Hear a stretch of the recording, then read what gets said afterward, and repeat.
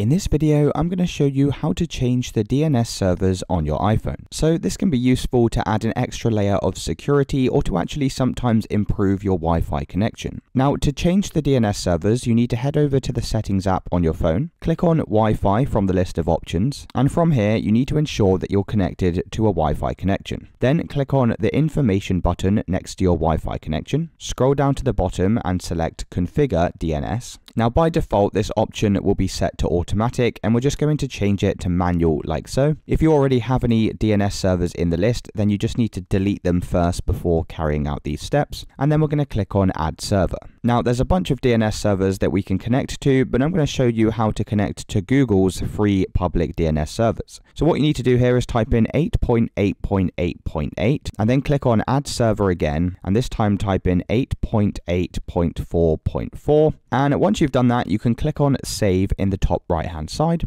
And just like that, you're now connected to Google's free public DNS servers. If you did find this video helpful, then let me know in the comments and I'll see you in the next one.